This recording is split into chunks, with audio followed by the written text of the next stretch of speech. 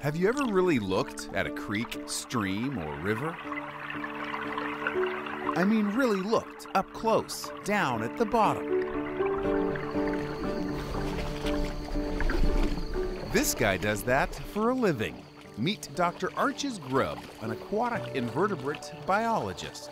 Invertebrates are really great indicators of water quality because the water quality is going down. Those are the first ones to disappear from the water. His name is Dr. Grubh, and this bug dude studies the health of Texas rivers by checking in on the tiny invertebrates that live here. Beautiful. Got an amphipod. Let me see if I can catch him for you. There's a damselfly larva. That one's super small. Oh, this one's caddisfly, green one. I primarily focus on the invertebrates, little small critters. Look at the black and yellow on it. Love it. Just beautiful creatures underwater. You might think of some alien creatures, pretty much right on the head.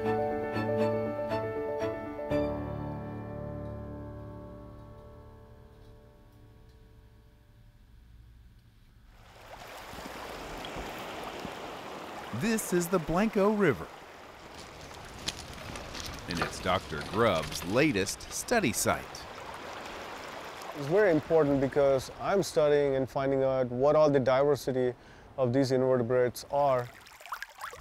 And so I am capturing a snapshot here and recording what all we find. I'm only getting 0.98 CFS.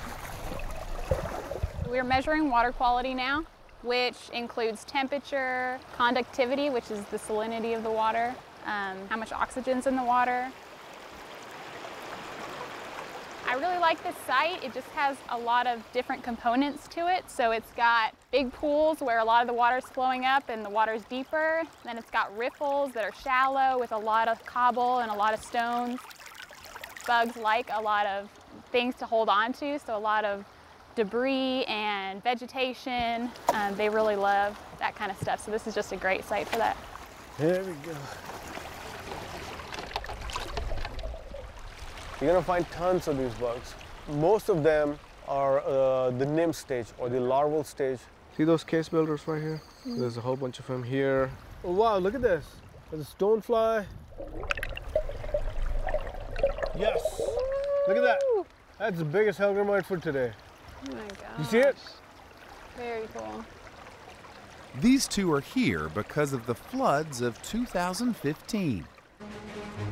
Good evening from Central Texas, the scene of utter devastation, a natural disaster of epic proportions.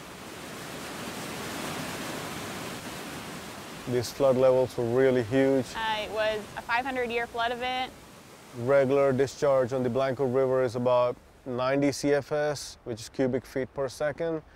And it peaked around 150,000 CFS.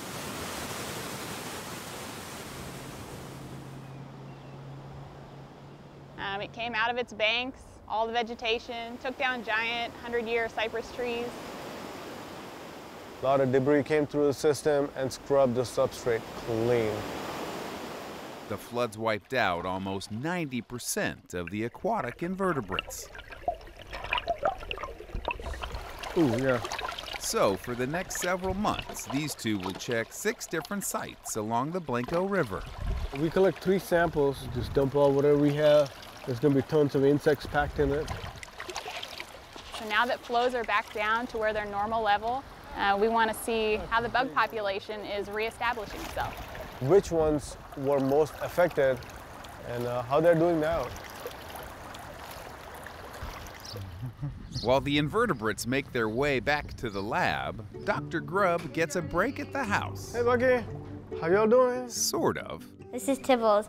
He's Pearl's rat. It's a bit hectic on the home front. I really like the bears because they have like a really beautiful color. He has a little heart on his back, if you can see. I haven't named this tiger Barb yet. And then he runs over here. It's kind of like the Wild Kingdom here, with plenty of fish. This is a 250-gallon tank.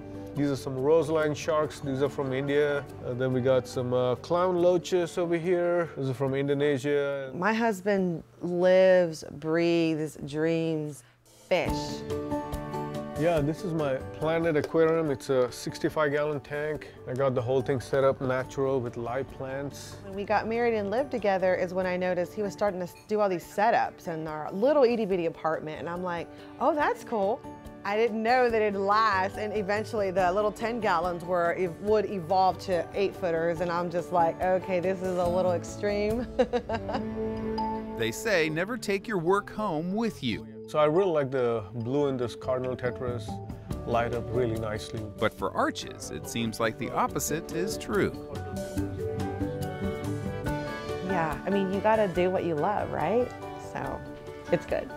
We'll see how it goes. Really enjoying this every day when I come home from work. I just sit here, chill out, take a break instead of turning on the TV. I just enjoy watching these. This is one of the hardest parts.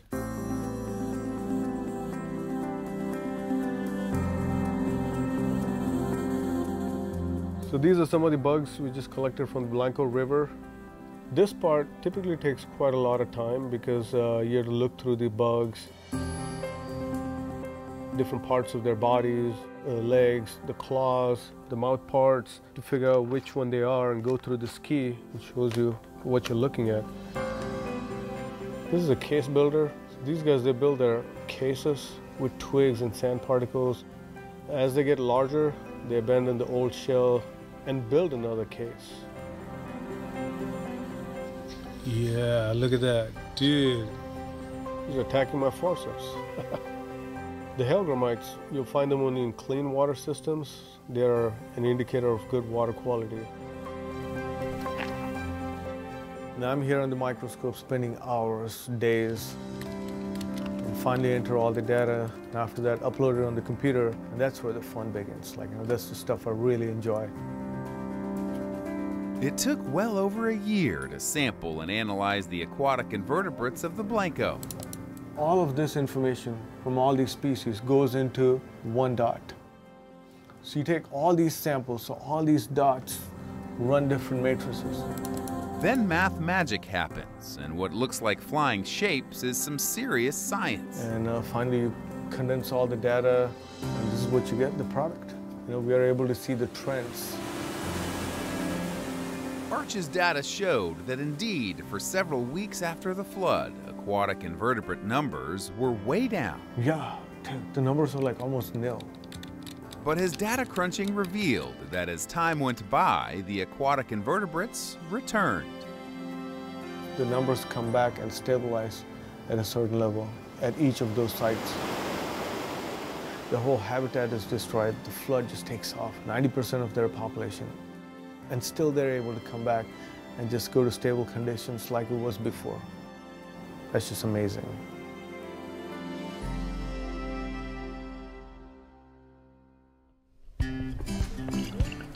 Oh, look at this. For Arches, That's the damselfly. now he gets a chance to show off his life's passion to his kids. We go out to the river, we're swimming and all. Yeah, look at that. Right now, when they're flipping those rocks, they're seeing these creatures come out live. It's just amazing. Oh, that's a Megaloptera. Guys, look, look. Actually out experiencing it. He's awesome. That's the 100% goal, is for them to be hands-on and touching. I mean, they are genuinely interested in bugs. It's great. It's great. Man, I never knew water pennies could move. They're so cool. So whether it's taking the kids to see them up close, It's a riffle beetle. You see that black thingy moving? or scoping them out in the lab, Look at that. Riffle beetle larva. Ooh, he just turned in. Nice. it's easy to see Dr. Grubb's love for aquatic invertebrates is pure. These organisms that we find in the water systems are really essential. We do not want sterile waters or polluted waters. That's not good for the fish, the bugs, or us humans. Let me see. But what I want to do is I want to be able to leave these organisms in the river systems for my kids and their kids. I want to be able to leave the habitats in pristine conditions. Ooh, look at that. You know, not to be affected or impacted to the point where these critters are going to be knocked out of the system. So I want to do whatever I can to make a difference.